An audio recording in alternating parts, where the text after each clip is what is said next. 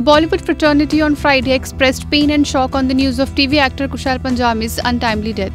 Kushal committed suicide at his home in Mumbai's Bandra area late on Thursday night. As per a statement from the police, the actor committed suicide by hanging himself from a fan with a nylon rope. Ranveer Shori, who knew Kushal since the latter's childhood, is extremely upset. I have known Kushal Punjabi since he was a kid. He was always an all-rounder, a rare mix of talent and hard work. His commitment and dedication were an inspiration to everyone around him. I am very sad that he's gone. I'm even sadder that he gave up. R.I.P. Ranveer tweeted. In a separate tweet, the actor expressed, I have had 2 friends pass away in almost as many days. I'm done with this year and I hope it's done with me too.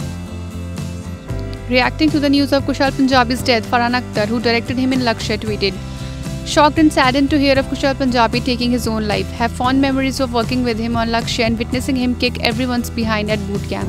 You will be missed, brother. Condolences to the family. Kushal was last seen on the Bollywood screen in Raj and DK 2017, A Gentleman. The director duo took to Twitter to express pain. Sharing a picture of the actor, they tweeted, the interaction we had with the Kushal Punjabi during our shoot showed a guy who was smart, funny, very talented, and all-rounder who was full of life. Terrible news. Rest in peace, Kushal. R.I.P. Kushal Punjabi. Filmmaker Kunal Kohli, who was introduced to the actor only recently, expressed shock on hearing the news.